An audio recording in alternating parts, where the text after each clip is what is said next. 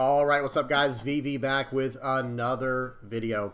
And in today's video, guys, we're going to be checking out a Gecko Moria list that I came up with that is geared more towards budget players who are building on a budget.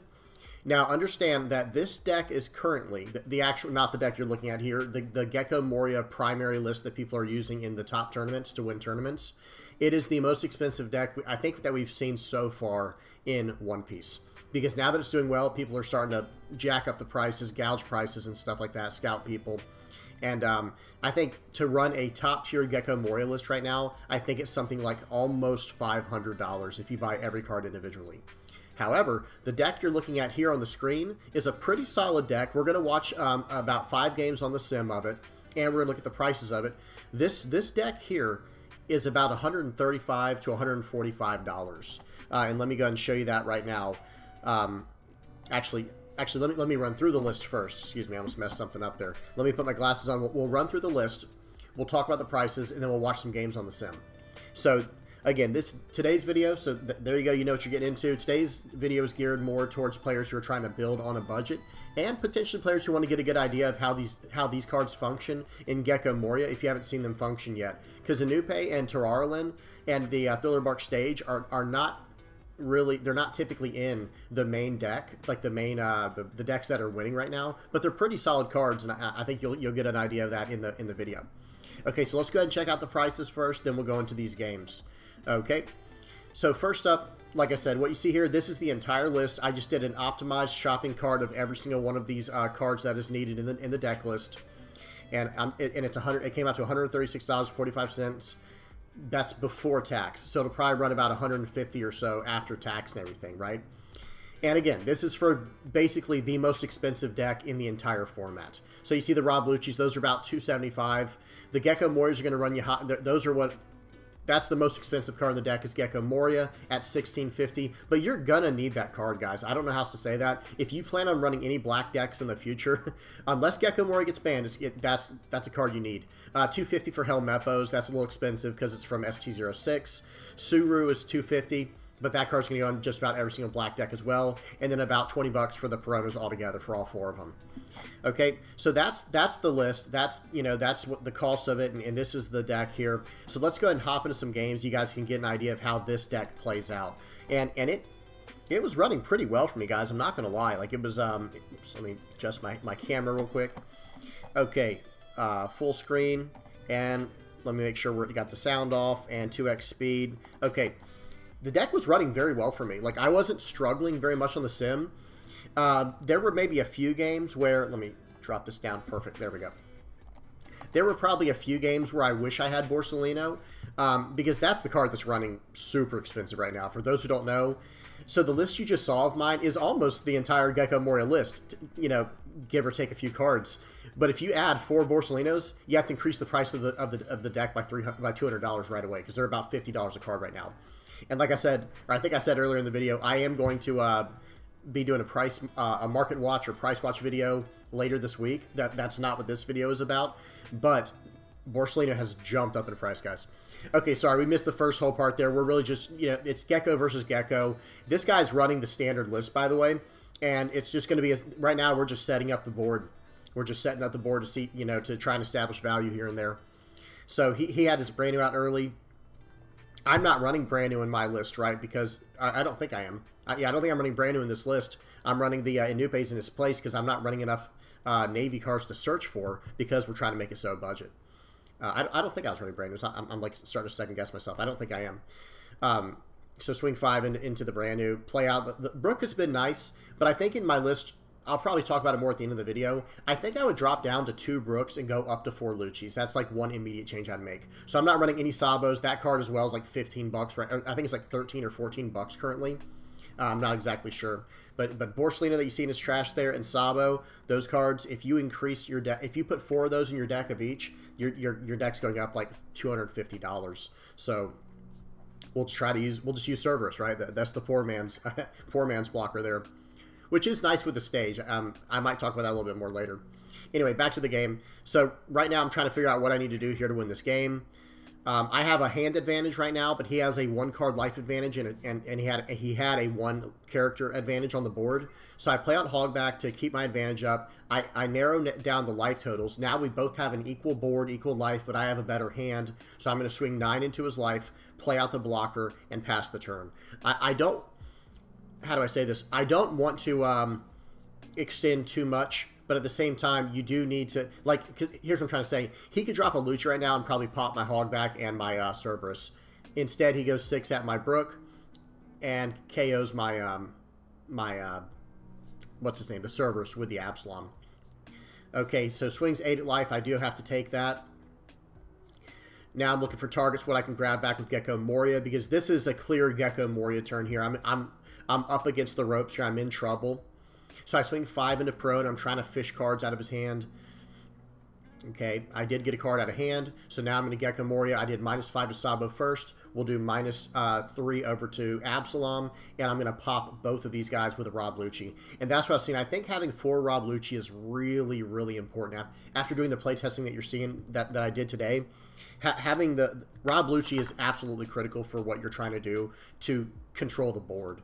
And because I'm running so many cards like Sindri that mills my top 5 cards, Terarlin that mills my top 3, Inupe that does a 2-card cycle, that's what's allowing me to kind of stay in the game, you know, or keep these cards in my trash. Because remember, so basically, you know, if you think about it like logically, I'm removing my brand news for Terarlin, which is a 2-card mill top 3. And I'm removing my Sabos for Inupe, which is draw 2, trash 2. And yes, they're not as good. If you have any of the cards I'm saying, you should add them to the deck. You know what I mean? If you have the cards. But for the newer players who just want to play Gecko Moria and have a list that can at least compete, it won't be top tier. Of course, this is budget. Whenever you're dealing with a budget list, you have to understand that it is not going to be S tier. You know what I mean? It will not be top tier. Let me make sure this is on 2x speed. I'm sorry, guys. It seems like it's going slow. Okay. So I was able to get the board back again here with another Gecko Moria. And it's all about going Helmeppo, Rob Lucci, and just, you know, with your Gecko's effect to just pop their board. And now look at my board versus his. And he just gives up here. And again, the player, I don't know how good the player is that I just played. This is just a random player on the sim. But think about it. I was able to go toe-to-toe with a other Gecko Moria list that is running all of the, you know, the $500 list and all that good stuff. Okay, so let's go on to the next game. All right, sorry guys, let me find the, where is it? There we go. Okay, this next one is versus Uda. This is a green Uda deck. Let me make sure we're at 2x speed. Okay, we're good. All right, the volume is off. Yes, the volume's off. So green Uda, actually, let me say this. I really like going first with Gecko Moria. That's obvious. Every Gecko Moria player wants to go first. And notice here, I went Sindri out turn 1 to fill up my trash. I play out Perona to make my opponent trash a card. I've got my 5k body down. Now Uda can draw some cards now. So that Perona is actually better than you might think. Because look, they just trashed the backlight. So now they can't KO one of my characters for free, you know, for paying 2 whenever I tap my Perona next turn. So being able to get some value from Perona in this matchup is actually very important. And I have another one in hand here. So I'll swing 6. I need to still battle for the board because I didn't get any cost reducers. Very, very unlucky. I didn't get any cost reducers. So I swing 7. I go ahead and trash out a Perona to play a Perona, so they have to trash a card from hand. And then I'm going to swing 7 into their their Zoro. He gives me another 2k counter. So he's given me 2 2k counters already, and 1's on the board. That's a good sign because this deck, the green Uda deck, I think it only runs like 8 to 10 2k counters, and I already see 3 of them, right? So he can only have 7 more in his deck maximum if he's running the full, because sometimes they run Ezos as well, so he might have up to 12. It's hard to say.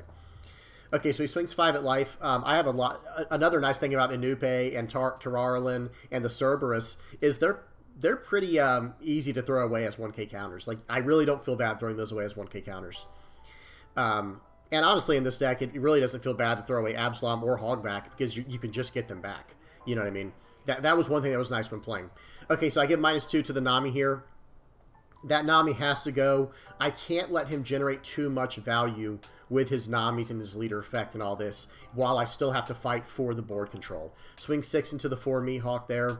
and then I'm going to go 8 into the Zoro. And in my mind, I'm thinking, surely he won't counter out of this. He gives me an Ezo 2K and a 1K in the 3 blocker, the 3 cost blocker, excuse me, the 3 cost blocker Uda. I was kind of in a state of disbelief when he did that, to be honest with you. I could not believe he did that, but it made sense. So I chose not to protect the Perona there. I easily could have with a 2K counter for 1 card, but I want him to start attacking into my life a little bit. But at the same time, I expected him to attack for more than that, so I had to block out. Okay, so I have Rob Lucci in hand, but I'm struggling here to get into the trash. I wish more than anything that I had not trashed my Anupe. I wish I had trashed my Cerberus instead, like when I countered out. Oops, sorry guys, let me make sure I got this on. Okay.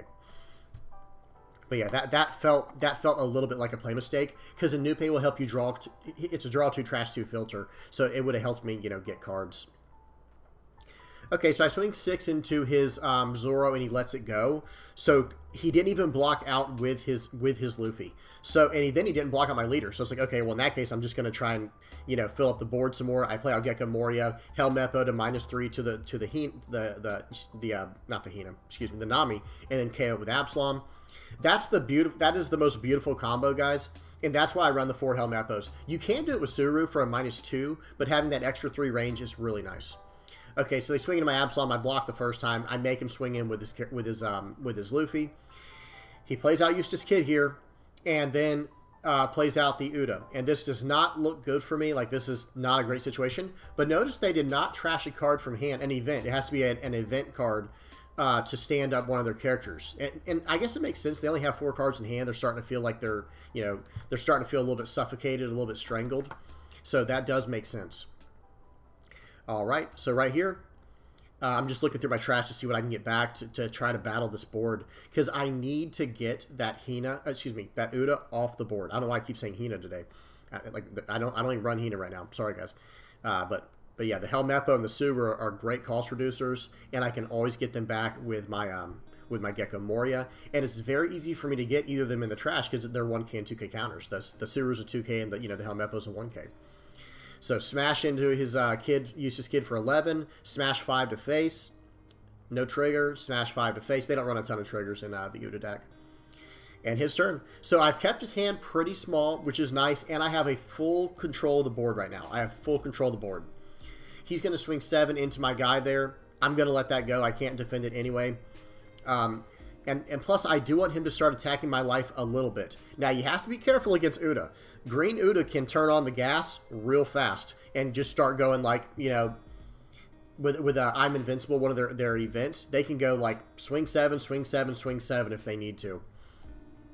Okay, so what is this? He's swinging an 11 into my Gecko. I pause for a minute to make him think I might have a 2K 1K or a 2K 2K in hand. I don't. It's just a bluff at this point. And at this point in the game, I'm actually in quite a bit of trouble here. I need to start putting on the pressure because, like I said, if they have I'm Invincible or 2 I'm Invincibles in hand, I'm basically dead, right? There's no way to get out of it. That's just how this matchup goes. That's how this, you know, how Uda is. Uda can, like I said, now I do see one I'm Invincible in the trash right now, so that's good. So I know, like, okay, they have less potential to have that. But let's see what they do. So I did a hog back there and swung for, I think it was 7 at life. Now I'm going 9 at life, and then 9 more at life. And he took the first one. Let's see if he takes this 9K. Yeah, with Hogback, I got back a Gecko Moria, so I'm threatening next turn to have another strong play against him. Then I go 9 more at life here. He has to give me a blocker. He ends up giving me a blocker and going 2K, or what was that, 3 1Ks to get out of that. And I play Cerberus. And I say, okay, you know, I realize like how badly I'm in jeopardy right now. I have no counter in hand, like 0 counter in hand. So I have this blocker. He swings 5 into my Absalom. I'm already starting to feel more relieved about that. He whiffs his search with his leader, gets Ezo on the top, and I get a 2K from life. So now all of a sudden I'm starting to feel better. Then I think he has a play mistake here we're going to talk about in a second. He swings 11 into my Gecko Moria when I have my Cerberus blocker. Now watch this. It shows his hand at the end of the game. Sometimes it does that, by the way. If you move your hand around, like adjust your hand, it will show their hand if they leave instead of conceding. Because when someone concedes, it reveals all the game state. But notice what they had in their hand. They had a backlight in their hand. All they had to do was pay 2 to tap down my blocker. That's all they had to do. And then they could have done what they did. Now, I'm not saying they would have won the game, because they still needed 1 card to stand up at the end of that turn, so they would have had to trash the other backlight from hand. But it would have definitely helped them out big time. Okay, so that was the game versus Uda. Next up, we have a game versus Red Purple Law. Make sure this is on 2x speed. Okay, so Red Purple Law is... Gecko Moria is highly favored into Red Purple Law. And even in this version, it is. Like, even in the version I'm running that's budget. This was... I finally got the stage, right? I'm only running 2 of the stages. The stage is really nice when you have all these targets with the Nupe, with Cerberus, and with Sindri, and with Terrarlin. Okay, so swing 6 at life. I'm going to hit him with a Gecko. Excuse me, I'm going to hit him with a Prone here to make them trash a card. And I still have 1 Dawn left to use my stage. So I'm going to be able to bust out another card. Okay, let's see what I get. He trashes that and then gives me a 2k counter. I play out a Sindri to just keep filling up my trash, because what I need Absalom. I don't have an Absalom in my hand, and I need that. So that was, again, that was really nice having that stage there to help me fuel my trash. Still don't have Absalom, though. I got to start going for it. Plays out an Ein, or Ain, however you say that. Plays out an Otama, -2 to my Perona. He's gonna get rid of that. So -3 Dawn, gets off the board, plays Beppa to go up a Dawn. I've got Hog back here. And again, I need some type of removal. Like, I desperately need some form of removal here. So I'm ready to take the chance here. Okay, so I just trash a card, and I did not get a, what's his name? Gosh, I'm sorry, guys. Absalom. But I play out Hog back. He's a body at least, and I can get my Gecko Moria turn set up. And then I play out the Terrarlin card to trash my top 3 cards, and play out a Cerberus. My board's completely full. I'm feeling pretty good now. Finally got an Absalom in my trash. Now next turn I'm going to be able to play out Gecko Moria and, you know, start getting some major advantages there. Okay, he plays out Eustace Kid. Great card in Red Purple Law. Okay, so swing 5. I know he has 3 more swings here, so I just go ahead and give him the blocker, since, you know, that way he doesn't remove it with his leader's effect. Got my value there. He's going to swing 6. I'm going to give him a 2k counter. I want to stay pretty high life against Red Purple Law. Okay, so I got another Gecko off the top. So it's like, okay, let's play out Lucci. Let's play out Helmeppo. This is the star of the show. Like I said, every time this combo feels good. Like, without fail, it feels good. Get rid of the Otama. Get rid of the 5-cost blocker. Swing 5 into his Beppo. Let's see if he has any cards in hand he can defend with. Doesn't defend with whatever it is. We swing 5 at life. And now he's taken 1. And we have full board control. Our opponent only has 3 cards in hand. Now, he does have quite a bit of Dawn. Red Purple Law usually is struggling with Dawn when it's battling for board control. But this guy has plenty of Dawn right now. Okay. Ain swinging into Hogback. I'm going to let that go. I'm okay with giving up most of my cards on the board. Like, I don't want to give up my Geckos, and I don't want to give up... well, that's really it. Like, out of all the cards I have, I don't want to give up Gecko. Because the rest I can just fish back from my trash with my leader's effect. Brook would be one that I don't necessarily want to give up. Okay, so he swings 5 to Helmeppo. You can have it. Don't want it. Then he swings 9 to leader. I'm going to take it. And I draw another Gecko Moria. Now it's starting to feel pretty rough. Where it's like, okay, I want him to KO my my stuff. You know, oh, and I get it. So I did a Thriller Bark search with my stage, or not search, but I did a Thriller Bark. I activated my stage. Sorry, guys, I'm struggling here. And put a Sindri in play. It got me a Rob Lucci from the top of my deck into the trash, so I could do the combo all over again. Because remember, last turn he bottom decked my Rob Lucci with a Gordon or Raise Max, whatever his name is. And it's pretty much over now. There's nothing he can do.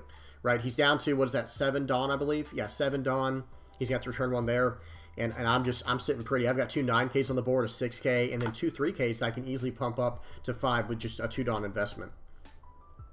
Okay, let's see what he does. There's not much he can do, in all fairness. Like, that's kind of the state, that's where we're at in this game. Okay, so he -3 to my to Lucci. I don't know what he was doing there. I think maybe he meant to -3 to my my Gecko Moria, but I don't know. Again, I'm very confused and very perplexed by that play. But at the end of the day, I don't think it matters much because I'm going to go 9 to life. He only has 1 card in hand. He does have a blocker. But I'm just going to beat in for 9 and 9 here. He gives me that one and then just load everything up. I could have swung like, something like a bunch. Okay, he's done. Okay, good game. That is a very favorable matchup for us, I will say. Okay, I've got one more for Red Purple Law, and then I've got one from Yamato. All right, so let's go ahead and watch this one real quick.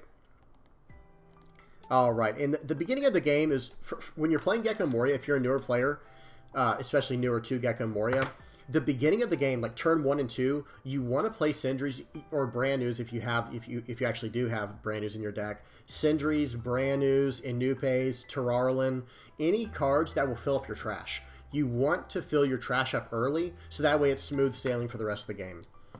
Okay, this Red Purple Law gets off to a much better start than the guy I just played against, it feels like. But now, I think what did he bottom deck? I think it was a Perona. I missed it. Sorry guys, I did miss that. So I play out Absalom. I'm gonna KO one of his 4-cost 5Ks. It doesn't matter which one. They don't have they both have on play effects, so it doesn't matter which one gets KO'd. Play out the Absalom here. Swing 6 at life, like I said, with that effect. Now he's going to hit me with a Fire Fist here to minus 4,000 to my Absalom while KOing my Suru. And we know he's going to bottom deck my Absalom now. That is a great target for them to bottom deck, because then I can't get it back, right? That's not good. Now, I did top deck another Absalom. That is always nice. Let's see what he does. So, I mess up here. Big play mistake. Big play mistake. I should have -4 to the Shariah. I don't know what I was thinking, because now I swing 9 into his guy, and I can't even get it. I mean, I'll tell you what I was thinking. What I was thinking was I needed to get his Dawn producers off the board, like his cards that help him ramp back up his Dawn. But Shariah, I think, was still the better target, technically. He's going to -3 again with a Gordon to get rid of another Absalom, but I've drawn another Absalom from life, and now I am up against the ropes. Dude, you know, notice the position I'm in here. I do take a little bit of time on this turn. I'm at 1 life. I can't KO I can't just like all in and try to KO the Law. He has 3 bodies on the board, so I need to have a very high value turn here. So I go ahead and trash that guy with Brook, which was nice. And then I go 8 into his Law to ensure that it gets KO'd, because he'd had to have 2 2Ks in hand at the time. Swings 5 at life. I'm feeling pretty good about that. I'm obviously countering out of that because of how low my life is. Okay, I just trashed an Absalom. He knows I have that coming next turn, but I don't have a Lucci in my trash. I don't believe I do. Let me see. Yeah, I'm looking right there for one. I don't have Lucci in trash. That's not great. That is definitely not ideal, right? But it happens. It is what it is. So I need that Ain to go away. Like, I have to at least remove, like, 2 characters off the board this turn. Swing 7 into Ain. Okay, I'm feeling better now. I'm going to swing... What is this? It looks like I'm trying to swing at life here, but I think playing out the... Yeah, I was going to say, I think I need to play out the Gecko Moria here. So I'm going to swing 6 at life to try and get him to use a counter from hand or to waste a character. Helmeppo with Absalom takes out a 5 cost, no problem. That's just, like I said, that is the star of the show right there. That's what you're always going for. If you can combo with a Lucci, even better. So he goes 7K at face here. I see he has 4 Dawn left. I have to, okay, I gotta pause this. I know I've been pretty good about not pausing today. I have to take this hit. I have to chance it, because if he has a Rusher in his hand, which I don't know what he has in hand, he hasn't revealed any cards through a search or anything, I have to take this and chance getting a card that is, you know, a 1K or a 2K from my life. Now, I have a lot of targets in the deck that I could hit. It was a high probability of hitting one. But if I had gotten an Ice Age or if I had gotten a Gecko Moria, then it would have been a bad play for sure. But see what happens here. Because realize what I'm saying. If I counter out of this and dump my hand, then he could have potentially gone 7 with lead and then played out a Zoro and gone 7 again to lead. But again, I don't know what's in his hand. Okay, so he swings 7. I take it. Very risky play here to take this, and I get a 2K. All I needed was a 1K, and I could have gotten out of this attack right here. That was the whole point of that. Then he concedes. And again, if... Whoops. Let me... Oh, man, I wanted to... Hang on, let me pause it right here. I'm messing everything up, guys. Okay, so you see what was happening there. I needed a 1K or a 2K just to make sure I got out of this 9K attack. But then if he had a rusher of any kind, I'm just dead there, that he could play out from his leader's effect. Okay, that was a chance, but it was one I kind of felt like I had to take. I don't know, maybe not. It all depends.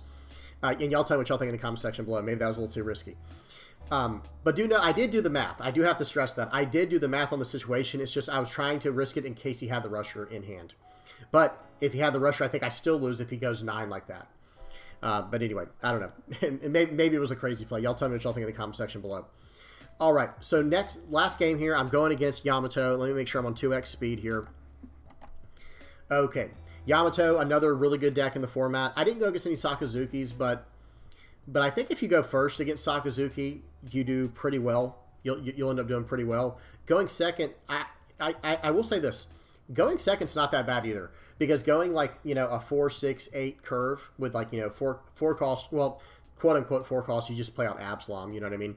And then 6 cost Brook into 8 cost Gecko Moria. That does have a lot of tempo to it, and it's hard to remove a 6 cost than an 8 cost, and, you know, while they're having to deal with your little stuff as well. You know, Sakazuki can do it. If any deck can do it, it is Sakazuki. But I think you guys know what I'm saying. Sorry guys, I got to move this real quick, make sure everything's good. Okay, we're still good.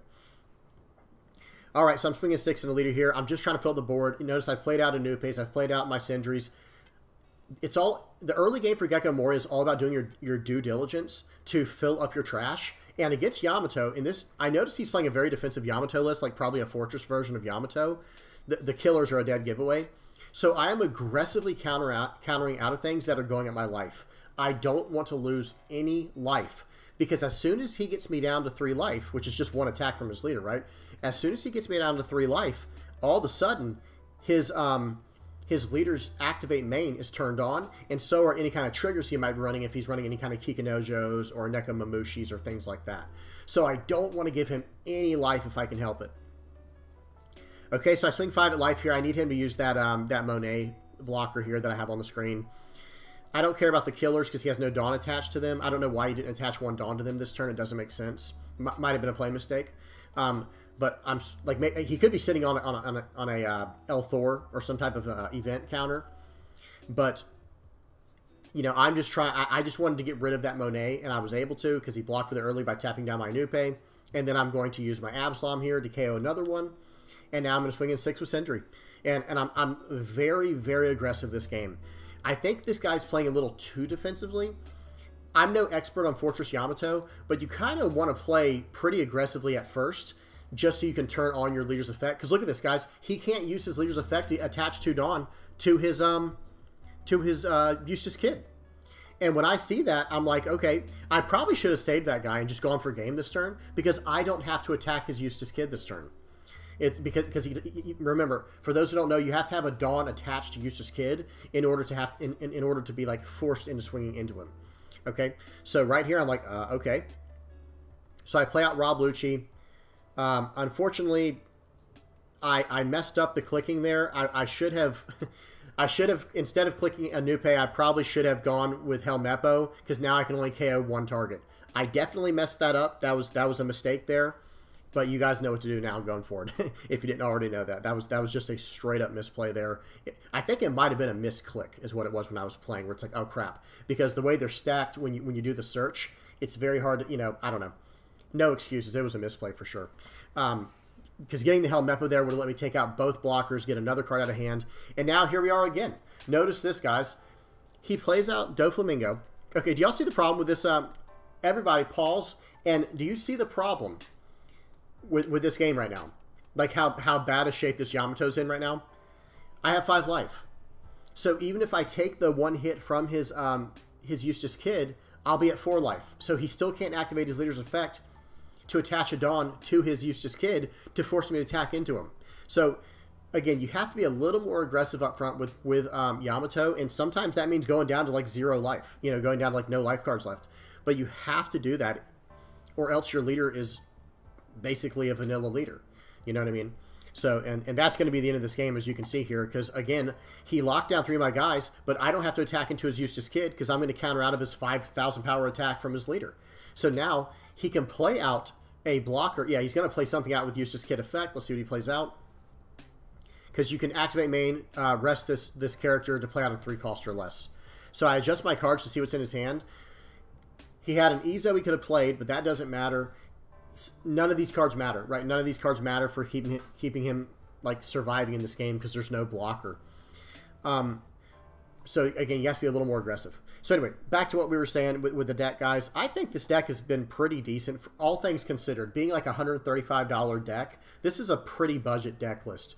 And remember, the only cards you'll absolutely have to pay for are like Coronas, Gecko Morias, Rob Lucci, and probably the Helmeppos. The rest of these cards, people might just give you. Actually, Suru as well. Suru, what's his name here? Rob Lucci, Perona, these Helmeppos because they are from the starter deck, and then the Gecko Morias. Those are going to run you. You know, that's like the main bulk of the price of this deck. Like probably 90% of the price of this deck. If you ask around, you might be able to bump some Absaloms, some Inupes, some Terrarlans. If someone's just find someone who has these, right? Terrarlan, Cerberus, Inupe. Sindri's an uncommon. That might be hard to get. And it's not nice to ask for the rares. I feel like asking for commons, though, your friends should be able to hook you up with these. And probably, is this a common as well? Yeah, Thriller Bark is a common as well, the stage. Right, guys, I hope y'all enjoyed that. If you've got any comments or questions, please do not hesitate to ask down in the comment section below. As far as, like, revisions to this deck, as you get cards, like say you really enjoy this deck and you're trying to build up from the point that the point that we left at here at, like, right around $135 for this deck. Say you start getting more and more of the cards, like you start affording your Borsallinos and getting what you need. Well, it's a pretty easy translation over. Like I said, Terrarlan this becomes your brand new. Like as you get brand new, just throw that into this slot. For Inupe, this becomes Sabo. Brook is just a tech card that I like to use. Some decks are running that. But ultimately, when you want to add your Borsallinos, you could drop down a Brook and drop down two Thriller Barks, things like that. You see what I'm saying? Like, it's really easy to transition into. And if you can get greater eruptions, that you'll probably have to make some bigger adjustments for. Like I said, maybe drop the... Again, that will be bigger adjustments. At that point, you can just copy a list that's winning, right? Once you have all the cards you need. But hopefully this at least helps out some newer players get into this really fun deck. Gecko Moria is a really cool leader, guys. It's a really fun deck to play. And even without the top tier, S tier deck list, it performs very well, guys. So please don't forget to like and subscribe. And that's it for me, guys. Until next time, peace.